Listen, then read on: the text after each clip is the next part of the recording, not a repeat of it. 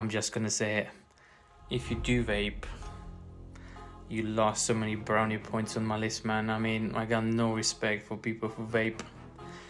What's the point of this? Honestly, now I feel like I see people vaping every fucking second. What's the crack with this? At least with cigarettes, you had restriction, you couldn't do it everywhere. But with vaping, you see people doing it in the car, they do it in the library, they do it everywhere. Even on the plane, I've seen people doing it. What's the point? Do you think you're cooler? I understand the cigarettes, people use it as a way of kind of unwinding, relaxing, go out for a fag, all these things. But vaping, what? You just, now you're probably doing it mindlessly. You don't even think about it. For what?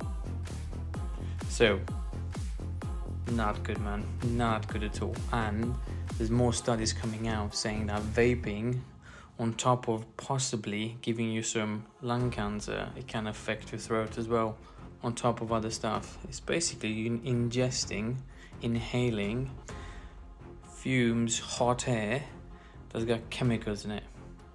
I'm not a medical professional, but why take your chances? Why? You think you're cooler? If you're a teenager, I understand, but you shouldn't even touch that.